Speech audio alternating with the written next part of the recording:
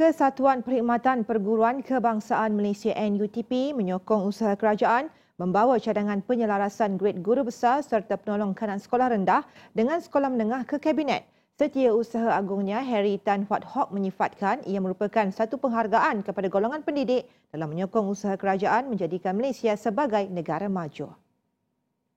Beliau menegaskan walaupun tanggungjawab serta bebanan di peringkat sekolah rendah dan menengah berbeza, namun pihaknya mengalu-alukan perhatian yang diberikan oleh kerajaan.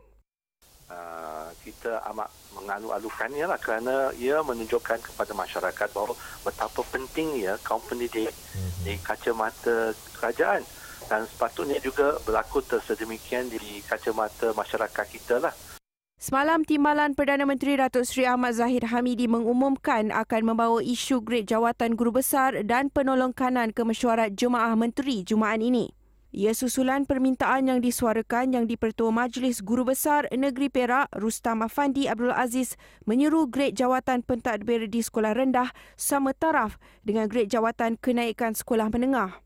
Ketika ini, guru biasa yang dilantik sebagai guru besar sekolah rendah akan kekal dengan gred hakiki DG34 yang disandang dan hanya diberi allowance jawatan sebanyak RM200.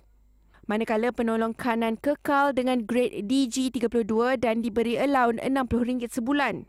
Berbeza di sekolah menengah, pengetua dinaikkan daripada gred DG48 kepada DG52 dan diberi allowance jawatan RM300 sebulan. Manakala penolong kanan akan dinaikkan daripada gred DG44 kepada DG48.